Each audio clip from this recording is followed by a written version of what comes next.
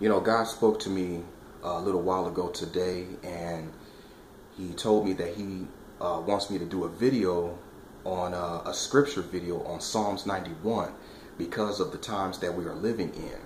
You know, with the Ebola virus, you know, a lot of people are getting scared, and you know, so Psalms 91 is an excellent chapter to read because it has to do with pestilences. And you know, it's not just the Ebola virus, but there's many other diseases and illnesses and viruses out there. So we really need to read and meditate on Psalms 91 in these last days. And Psalms 91 is also my grandmother's favorite chapter. So go ahead and read Psalms 91, which says, "He that dwelleth in the secret place of the Most High shall abide under the shadow of the Almighty. I will say of the Lord, He is my refuge and my fortress, my God, in Him will I trust. Surely He shall deliver thee from the snare of the fowler, and from the noisome pestilence. He shall cover thee with His feathers, and under His wings shalt thou trust. His truth shall be thy shield and buckler. Thou shalt not be afraid for the terror by night, nor for the arrow that flieth by day, nor for the pestilence that walketh in darkness, nor for the destruction that wasteth at noonday.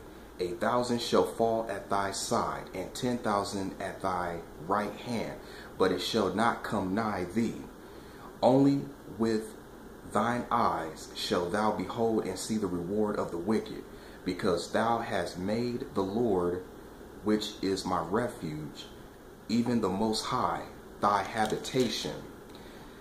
There shall no evil befall thee, neither shall any plague come nigh thy dwelling.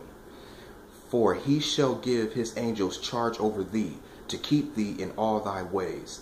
They shall bear thee up in their hands, lest thou dash thy foot against a stone. Thou shalt tread upon the lion and adder, the young lion and the dragon shalt thou trample under feet. Because He hath set His love upon me, therefore will I deliver him. I will set him on high, because He hath known my name. He shall call upon me, and I will answer him. I will be with him in trouble. I will deliver him and honor him. With long life will I satisfy him and show him my salvation."